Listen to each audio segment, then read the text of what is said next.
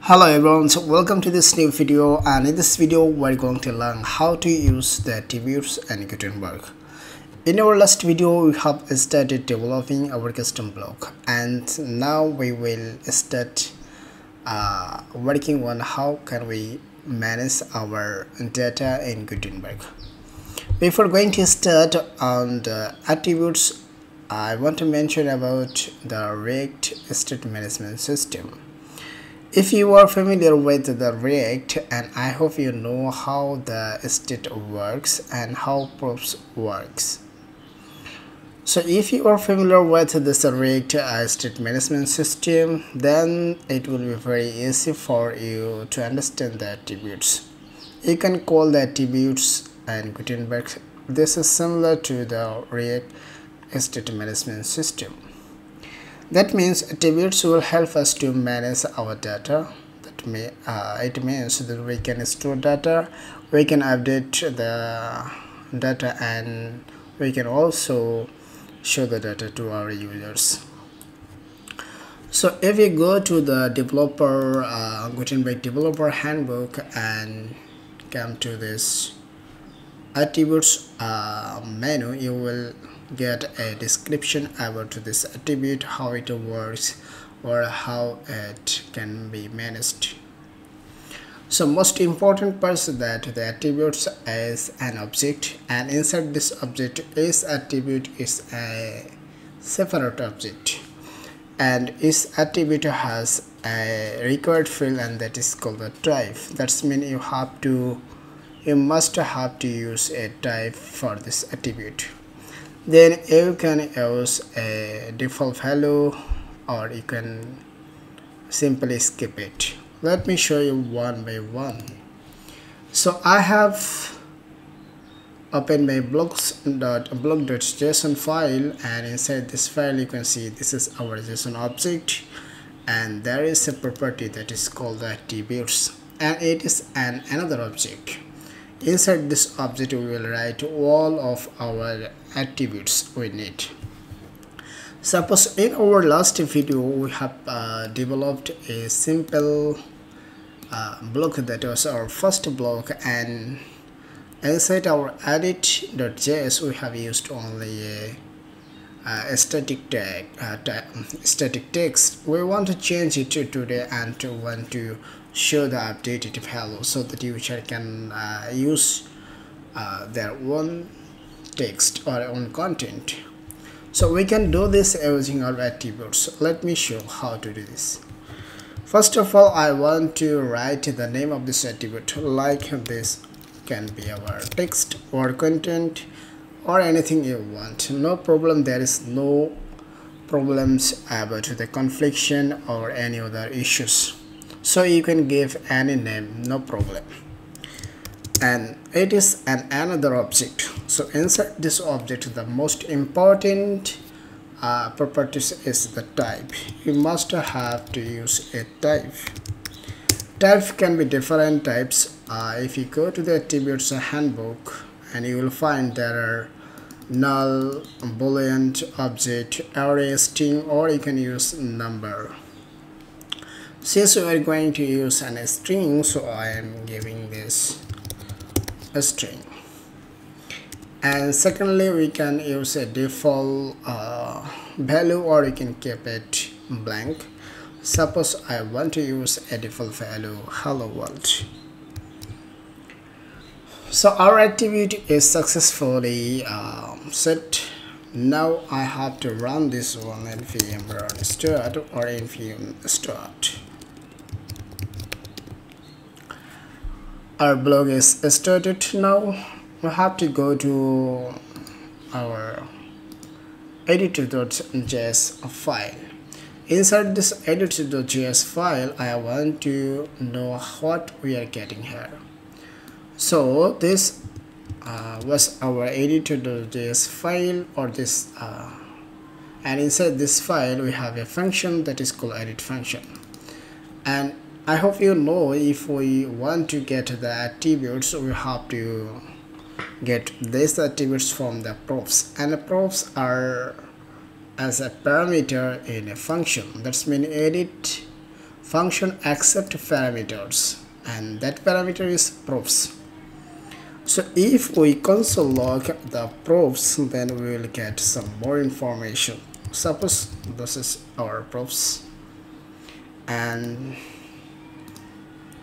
if I refresh and check out my console inspector and console, you can see we're getting an object, and inside this object there is some more information about our blog. First one is the attributes. That means inside this attributes we're getting the text attribute, and we're getting a value of this attribute is this hello world.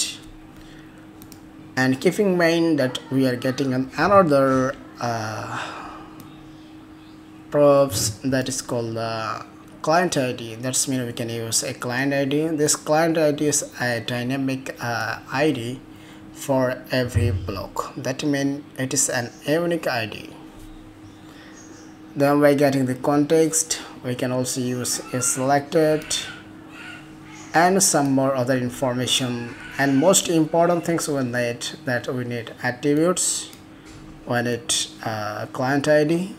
When we will use like the slider, if you use a slider block or something like this, then this client ID is needed. We can also use this client ID for styling our block.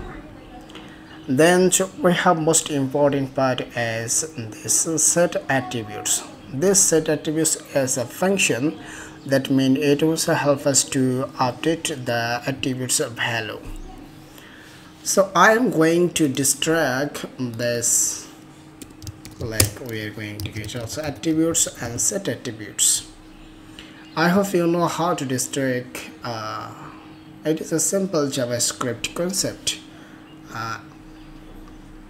So we're getting this attributes, and I want to also distract our attributes, like we have the attribute text, and we'll get it from these attributes. Now instead of using a hard-coded or the static content, I want to replace this with our own attribute value, and this value is our text.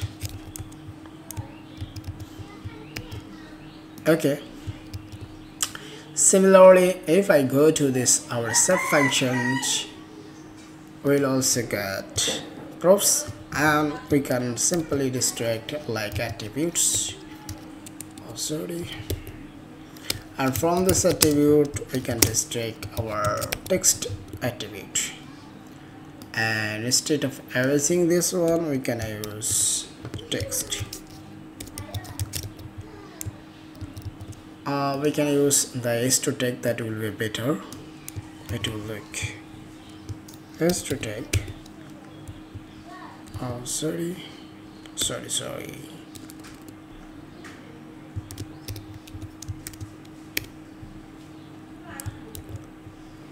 So now simply save this one, and if I go to this editor and update, I can see there is a validation error. Simply attempt block recovery, and you can see hello world. Now this hello world is coming from our attribute. If I say at the front end, I am getting this value. Now we will add an option for our users so that they can replace this. So initially for this panel, I want to use here a text control, so that user can input their own content. We will also discuss more about it later. No worries about it. So suppose I want to add a text control. If you don't know how to use a text control, it is very simple.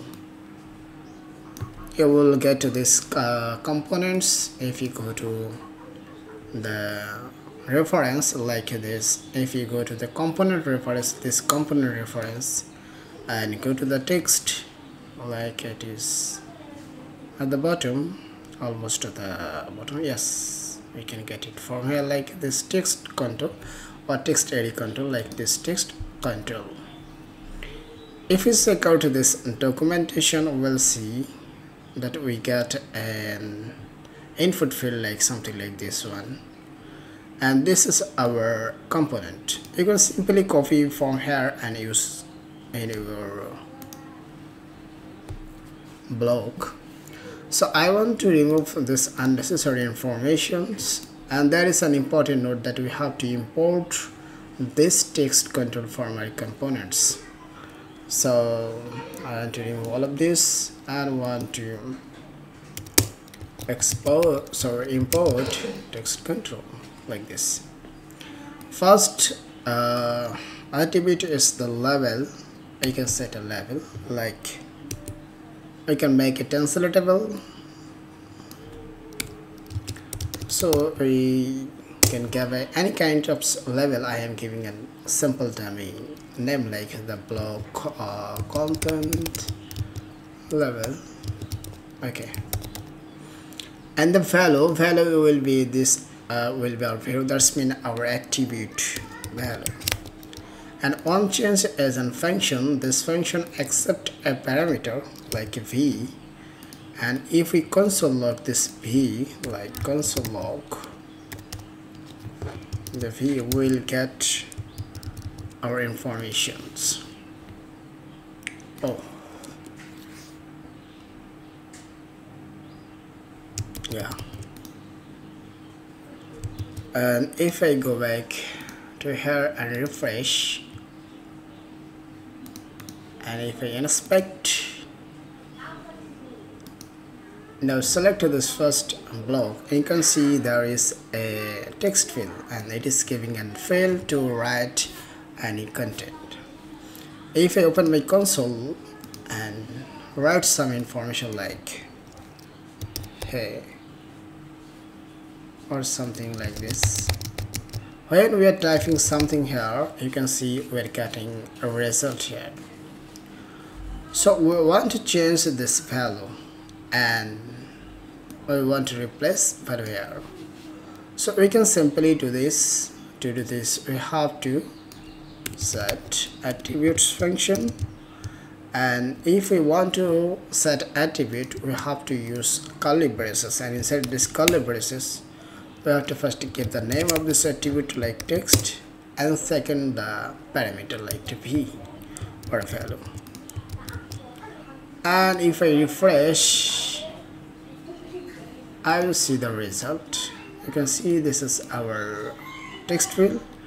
If I remove, you can see it is gone. But if I type hello world, I am a Gutenberg developer or something like this, and if I update, go to the front end, I will see our data is saved and it is working fine.